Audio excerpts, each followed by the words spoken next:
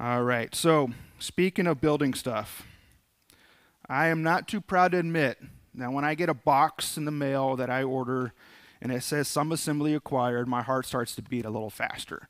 And I'm not too proud to admit that I need those instructions.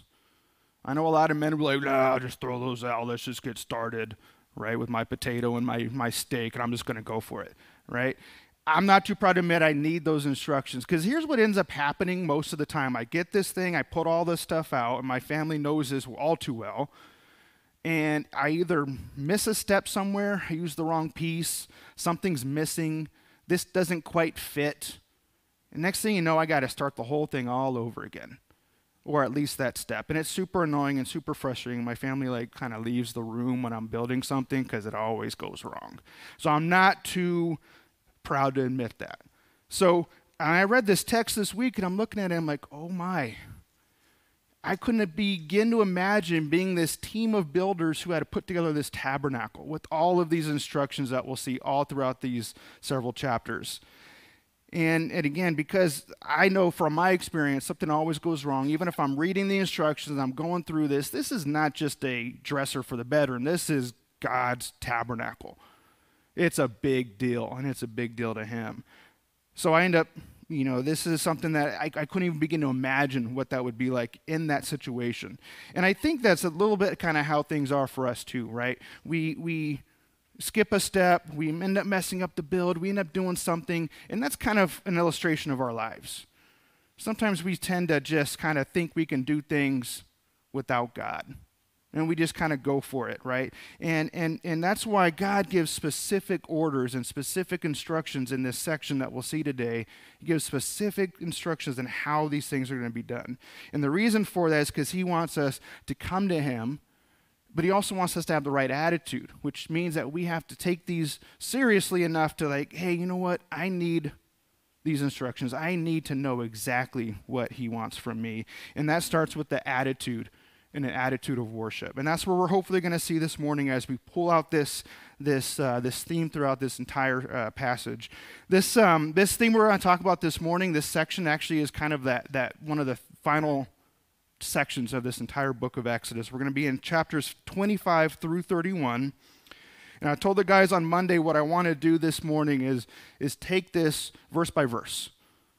So we're just going to take this I'm joking. First, we're not going to do that. It's too much, even for me. All right, so in a couple of weeks, we'll see a lot of this same information. And I was looking at this, and Pastor Pat will be preaching next week, and then I'll pick up the final chapters. And I'm looking at this, I'm like, it's going to be the same message if I go through every single detail. So what I want to do this morning is hopefully, because this is like all the instructions for the preparation. And then in a couple of weeks, we're going to see it being put together. But what you'll see in the scriptures, particularly in the 5 books of Moses, he tends to kind of repeat these things quite frequently, right? So he'll tell you all these things, and then in a couple chapters later, he'll tell you all of it again as they're putting it together. So I'm like, okay, I don't want to do the same sermon twice. It'll be a little bit less work for me, but that's not what you pay me for.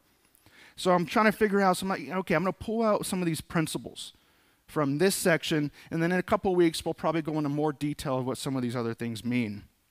So I'm going to pull out some principles and some observations and some illustrations that I think will be useful for us as we kind of go into that in a couple of weeks.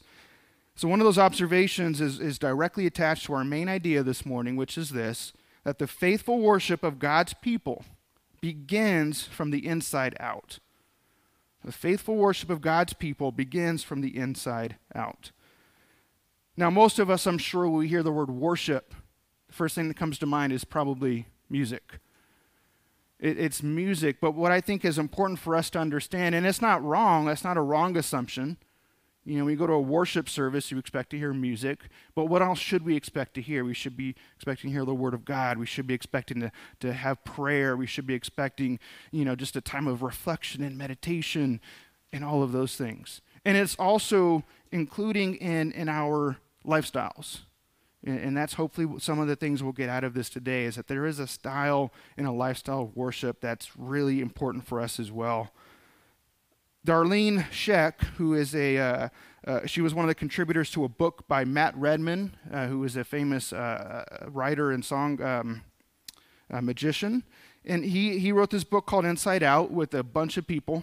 It's literally, if you look at it, it says Matt Redman and Friends. Right? So he wrote this book. Darlene put these words together as a definition of inside out worship.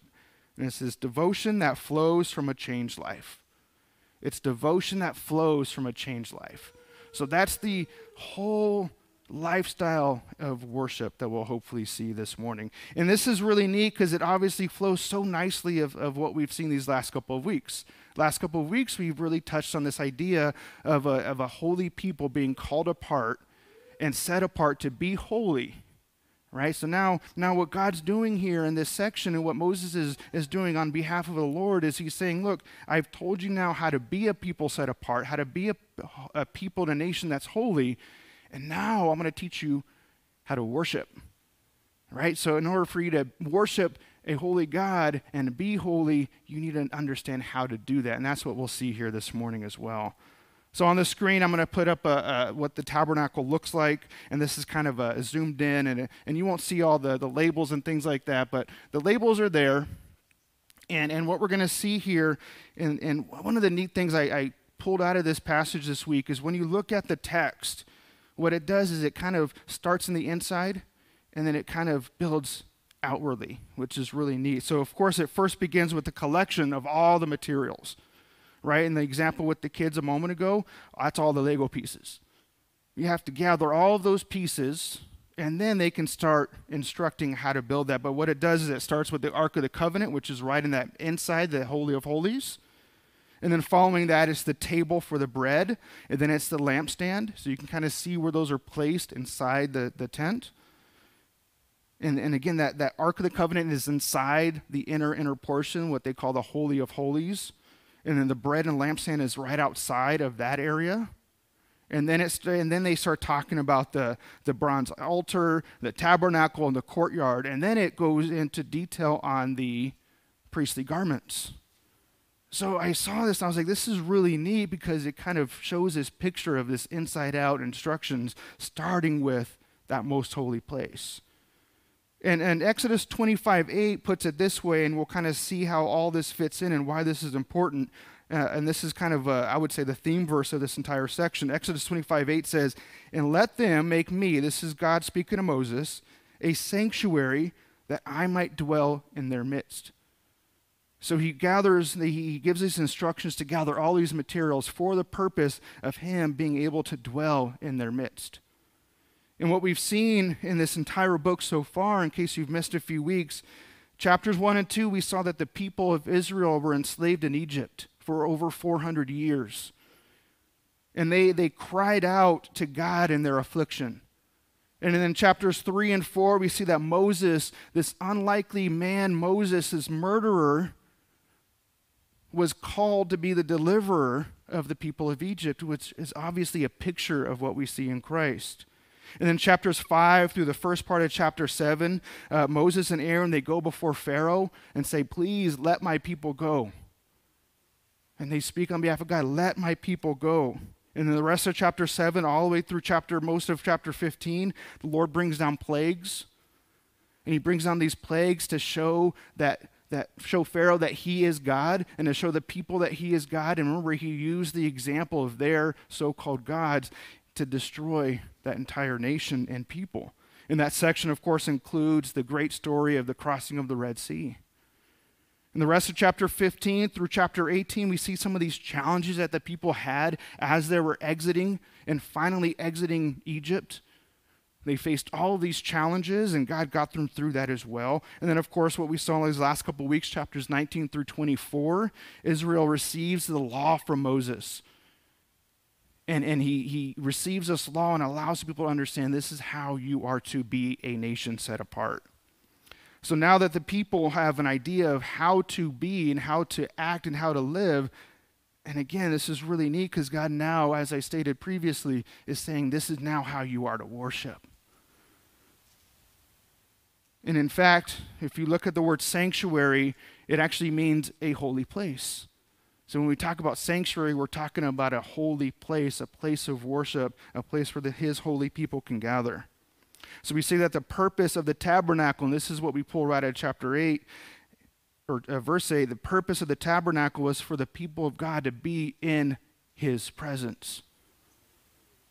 And of course, the New Testament, the application, what we see there comes directly out of Hebrews chapter 8, where he talks about this as a shadow and a copy of Jesus Christ himself. So the second illustration we see, aside from the altar, the tabernacle we saw a moment ago, the second one is actually in the materials that they use. Of this idea of inside-out worship, the construction and the materials that they use is another illustration we see of this. In chapter 25, again, we see that there's a collection of materials that's needed for the tabernacle's construction, and verses 3 and 4 give us these details. And this is the contribution that you will receive from them: gold, silver, and bronze, blue and purple and scarlet yarns, and fine twined linen, goat's hair. Yeah, and goat's hair, and it goes on and on. And obviously, from that short little snippet, we don't kind of see it in its full story there. But what we don't see and what we understand from the scripture, these are valuable materials. These are valuable materials. The yarn is valuable. The colors are very purposefully chosen. The materials are specifically chosen. And I read this in a commentary this morning about this week about the use of materials. It says that the materials for constructing the court will include the precious metals, bronze and silver, which are lesser metals than the pure gold that's described in the inside of the tabernacle. And here's why: since they are farther from the most holy place where the Lord dwells. So the pure gold was reserved for the most holy place. The bronze and silver was reserved for the further and further away from the Lord. I thought that was a great picture, and I think these two illustrations were great pictures of what that looks like from the inside-out worship perspective, and a great illustration for us today. So here's the question, right? What do I need to know today about inside-out worship? What do I need to know about inside-out worship? I think the first thing here that we talk about regularly at church here at Thornydale is that worship is not a spectator sport. You have heard that from us probably countless times. And we see that again if we looked at verse 8 again, where it's about him, God, dwelling in our place, right? And that's what we see there. And what we can learn from that phrasing and that understanding is that when God is dwelling in our midst, that means that we must honor him and respond in a way that honors him. And that's what that means to be in his presence. And that means we are to participate in the acts of worship. And that's the beauty of what we see today, is we can participate in those acts of worship, unlike the very rigid rules that they had when Moses was writing this. And that worship is not just a corporate worship when we're together as a family of God, but it's also an individual worship that we need to focus on. And we saw that earlier with the word sanctuary. That means a holy place. It's a place that is holy. And because God is holy, we are also to be holy, if you recall that from a few weeks ago. And that means that we also must be cleansed and clean and pure before God. And we see that in two ways illustrated in this passage. We first see that with the priests. The priests were pure and clean before God. I'll give you a couple of examples from the text. Chapter 29, verse 1. It says, "And that now this is what you shall do to them, to consecrate them, that they may serve me as priests. Take one bull of the herd and 2 rams without blemish." So the priests were specifically to be consecrated for the service that they were designed to do. Chapter 30, verse 30. "You shall anoint Aaron and his sons and consecrate them, that they may serve me as priests." So the priests in those days, and you'll see all those details in chapter 29 for some light reading a little bit later. Chapter 29, you see all those details. They were about the service of the tabernacle and the temple. They were about the service of God, and they were about the service of the people. That was their role. Their entire lives was focused in on the service of others. And that's why they needed to be cleansed before God, particularly before they went and before the Lord in his service. They had to be cleansed. In the bronze basin that's located in the courtyard area, that's what that was used for, and we see those details in chapter 30. And that was used and made so that way they can cleanse themselves before they entered into the tent for their daily service. And so obviously the lesson for us here today is that we too must be cleansed before we approach a holy God. And if you recall, we saw that just a couple of weeks ago. And again, this is true for us today because remember, Peter himself called us a royal priesthood. Because we should too, each and every one of us, be about the service of God, about the service of others. And that's exactly what the priests were doing there as well. And then the next thing that we see an example of this is in the place and the instruments of worship. In the place and instruments of worship, they were also consecrated before God. In chapter 30, verses 22 to 25, we see that there's an anointing oil and there was incense that was made for this purpose. And we read these words in 26 through 29. With it you shall anoint the tent of the meeting and the ark of the testimony and the table and all its utensils and the lampstand and its utensils and the altar of incense and the altar of burnt offering with all its utensils and the basin for it and its stand. You shall consecrate them that they may be made most holy. Whatever touches them will become holy. So he has even gone as far to say that everything that's used for the purpose of worship and for the purpose of this is to be consecrated and made holy as well. Everything that was used was made and supposed to be cleansed before the God, our Father. So I was thinking about this. My parents, when they had their home built in California, before everything was finished, I remember them telling us that on the drywall, they wrote Bible verses on their drywall, and they prayed over their home before it was done. Like in a way, they were saying, this is going to be your house. This is going to be a place where we can honor you. And I thought that was really neat. And they were dedicating and consecrating that home, in a sense, before God. And one of the things that you probably don't see each week, a few of us see this, but the worship team, when they practice every single week, before they start, they pray. And a lot of times what we hear from the prayer is that the Lord would bless all of the details. And it's not a superficial, God, I hope nothing goes wrong.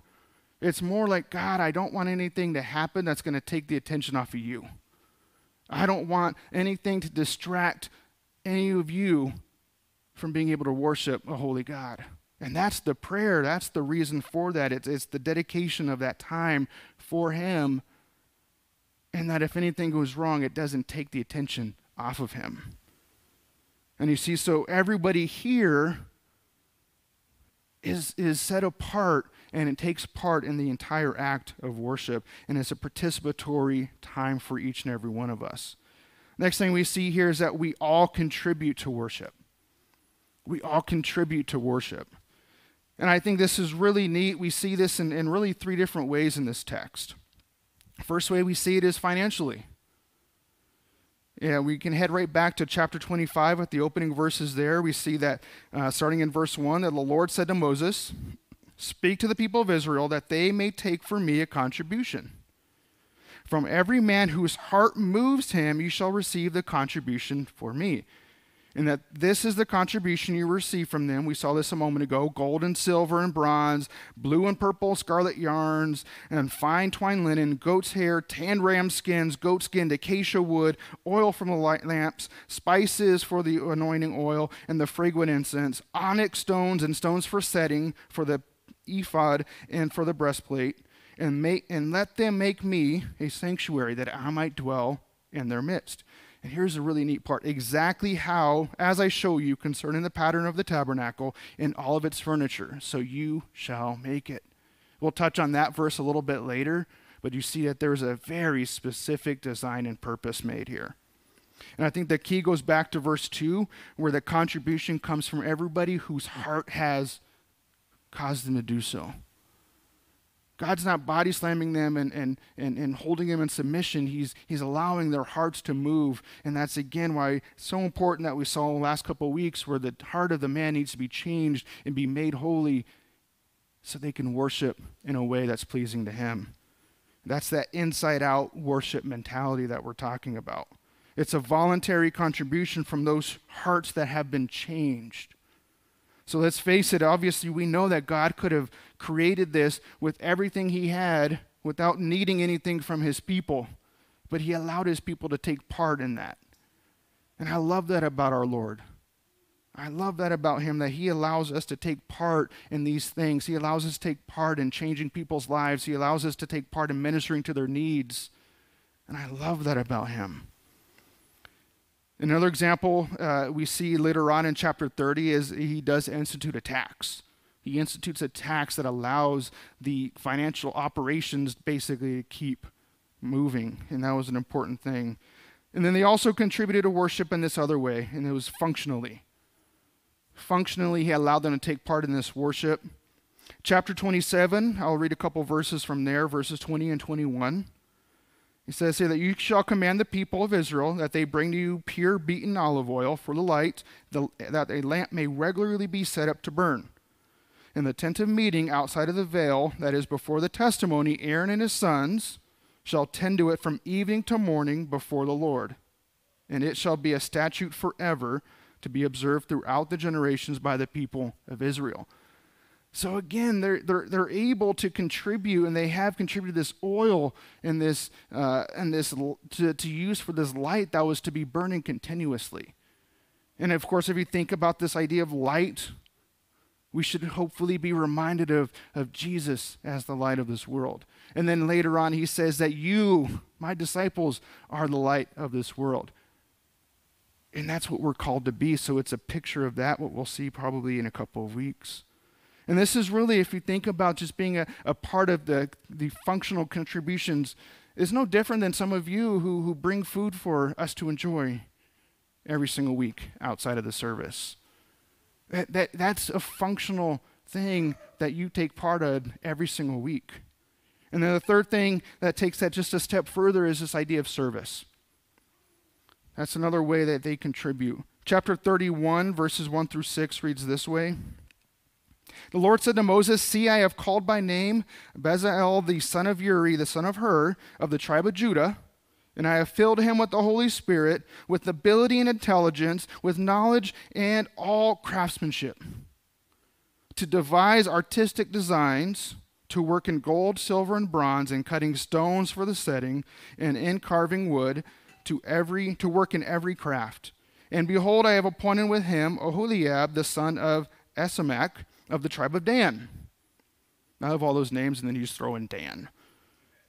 "And I have given all the able men ability that they may make all that I have commanded to you." I love this. There just so happen to be, conveniently, these very skilled men who had these skills to be able to build and to design artistically these objects.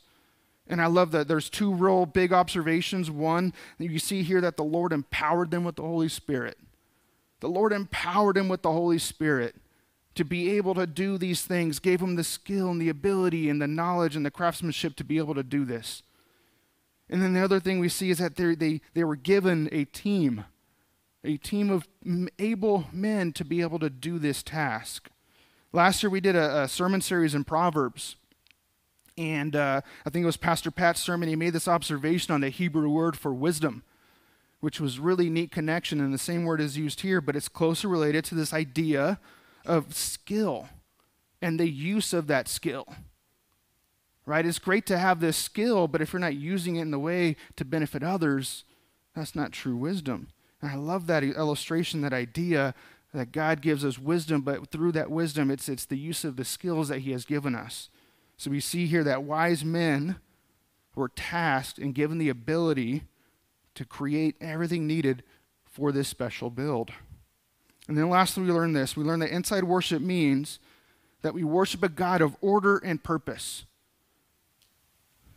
Order and purpose, and we saw that back in verse 9. But if we were to go through all of the items that were described as this entire section, you'll see that there was precise measurements. There were specific materials, and they were all used for a specific purpose. There was nothing left over. There were none of those extra parts in that little bag. You're like, I hope these are extra parts. Nothing was left unturned. And there's really two, I'll give you a couple of examples of what we see in the detail that God uses in this section, chapter 25, verses 23 to 28, these are all the instructions on the showbread table. And it's incredible the detail that we see here. Verse 23, you shall make a table of acacia wood. 2 cubits should be its length, a cubit its breadth, and a cubit half its height. You shall overlay it with pure gold and make a molding of gold around it. And you shall make a rim around it with a handbreadth wide and a molding of gold around the rim. And you shall make it for 4 rings of gold and fasten it to the rings of the 4 corners at its 4 legs.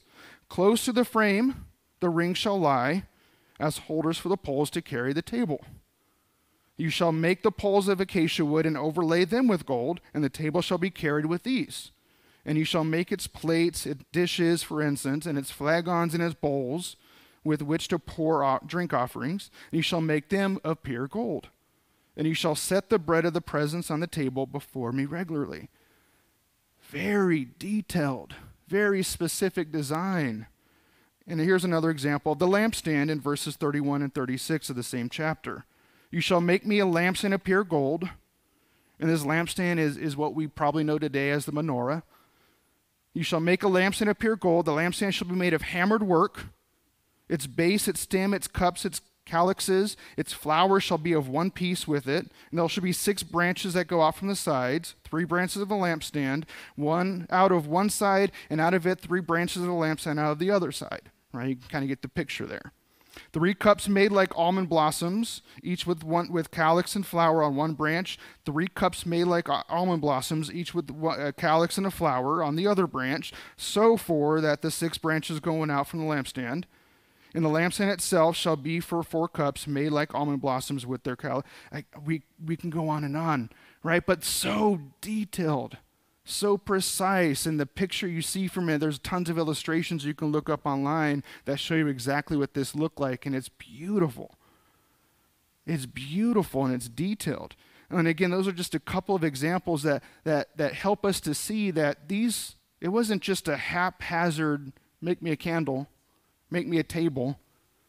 He said, I need it to be designed in a specific way. And what that does is it helps us to remember that God is a God of order. Monday morning, we're talking with the guys, and one of the things we pointed out that always comes to mind is this entire idea of creation, and this idea of the word cosmos, and it always goes back to this idea of order. It always goes back to this idea of order. God created order in His creation. It wasn't this accident. It wasn't this big bang. It wasn't something that just happened to happen.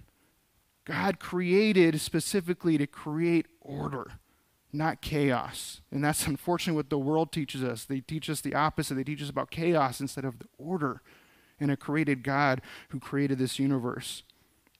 So we've seen this morning that a faithful worship of God's people begins from the inside out. The faithful worship of God's people begins from the inside out. Because you see, a heart that's unchanged, they won't participate in worship. They're not going to contribute to the worship service or the act of worship. And an unchanged heart will not care to worship a God of purpose and a God of order. So we need to have that idea of an inside-out change of heart in order to do that. So that's the problem that we need to solve next. How do I change from the inside out? How do I change from the inside out? So the first thing is we need to begin by cleansing our heart. We need to begin by cleansing our heart. So I preached in the Proverbs last year, and there's a section in chapter 4 that we touched on. And the whole idea of that and the whole purpose of that was guarding your heart. And here are the key verses from that proverb. It comes from 23 through 26, and it reads this way. Keep your heart with all vigilance, for from it flows the springs of life. Put away from you crooked speech and put devious talk far from you. Let your eyes look directly forward and your gaze be straight before you. Ponder the path of your feet and all your ways will be sure. What we see this idea of keep, and that idea of keep means to protect and to guard your heart. And that's where that idea of guarding your heart came from. that idea of keep is to protect and to guard your heart. And what Solomon does, the writer of that proverb, what he does there is he's saying that we do that by following the path that God had put before us. We have to follow that path that God had put before us. And what we know is that when we search the scriptures, that's where we understand that path. We understand that path from the truth of God that's found in the Word of God. Second thing we need to do is we need to cleanse our mind. Cleanse our heart, then we need to cleanse our mind. And this really can come in a number of ways. But I think the first thing that we need to understand is that our mind should always be focused on Him. Our mind should always be focused on the work of the Father through His Son and through the work of the Holy Spirit.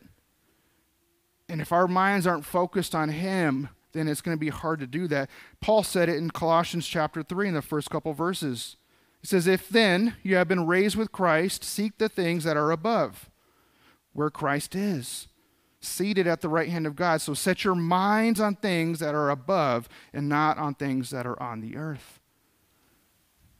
When we're setting our minds on the things above, the things on the earth, most of the time is much easier to handle because we know that this is not it. We have so much more to look forward to. And because the world can be attractive, sometimes we have the tendency to lose focus on the things that are above and those things that are unseen. But Paul's words are very wise because it says here that, more or less it says in so many words that when whatever our minds are focused on is generally the things that we chase after. Those are the things that we chase after. Those are the things that we think and the things that we say. My mother always used to tell me, think before you speak. That's why. Because sometimes when we have things in our mind, we end up doing things that we shouldn't or saying things that we shouldn't. And that's why we need to focus and cleanse our minds there. And then finally, we need to have an attitude of worship. A friend of mine recently had a pretty rough week and a pretty rough day. And they had posted on their social media at some point that there was after a really long day, sitting in their backyard, and it was one of those nice days, which they're like, Wednesday was a great day, Tuesday not so much, right, this week.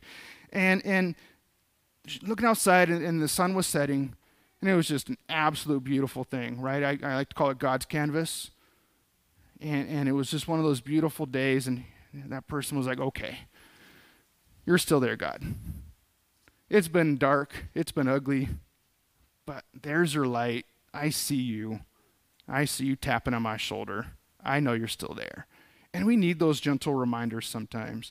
The world is dark, but we're called to be light because Jesus is light. So I want to close this morning by reading a paraphrase from the Message translation, and it's from Romans chapter 12, verses 1 and 2. And it's going to be on the screen. It'll be kind of hard to, there's a lot of words. But just go ahead and listen if you can't follow along on the screen. So here's what I want you to do. God helping you. Take your everyday, ordinary life, you're sleeping, you're eating, you're going to work, and walking around life, and place it before God as an offering. Embracing what God has done for you is the best thing you can do for Him. Don't become well adjusted to your culture that you fit into it without even thinking. Instead, fix your attention on God. You will be changed from the inside out. Readily recognize what He wants from you and quickly respond to it. Unlike the culture around you, always dragging you down to its level of immaturity, God brings the best out of you and develops well-formed maturity in you. So my question to you is, will you do that? Will you place your life before God? Will you fix your attention on God? Will you ask God, the Lord, to change you from the inside out? Let's pray. Father, it's not easy to be changed from the inside out, particularly when maybe we've had a hard life. Maybe there's a lot of stuff going on in our current life and in our world right now as we speak. Maybe we're hurting inside and nobody even knows about it. Maybe we're struggling to get by each day. So help us, Father, to lay all that to your feet. Help us to lay all that before you. Help us to fix our eyes on your promises. Because really, God, that's what we're able to do. That's you control all things. So when we recognize that and we give that to you and we put that before you, Father, we could still rejoice even when it's dark outside, even when it's difficult. And in those times where it's most difficult, we can remember who you are and what you've done and what you've promised for us. So help us to do that now. If we're struggling, if somebody in this room is struggling, Father, I ask that you just speak to them, that you help them to see who you are, what you have done, what you're planning for them in your life. Reveal to them their purpose and let them to look forward, Father, to what you have promised. And give them that joy that they may be lacking in this very moment. I ask these things, God, in Jesus' name.